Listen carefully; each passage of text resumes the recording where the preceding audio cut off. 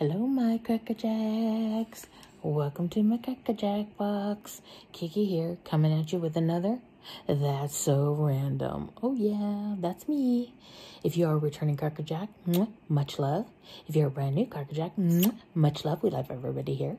If you're brand new, if you could hit that subscribe button, turn that notification to all, I'd appreciate it. And maybe give my video a little like, a little love. Okay, so here's the deal. I was thinking about this today and it was really funny. And I was wondering, have any of you guys had an experience with a Karen? And if you have, could you tell me what that experience was?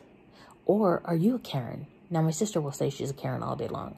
I think I can be a Karen sometimes. And lately, you know, I'm on disability, so my funds stretch tight.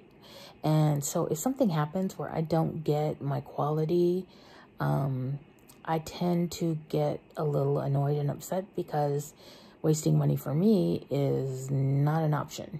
So I will contact customer service and I will pitch a fit to get a replacement or a refund or whatever. I try to get a replacement because it's easier for them.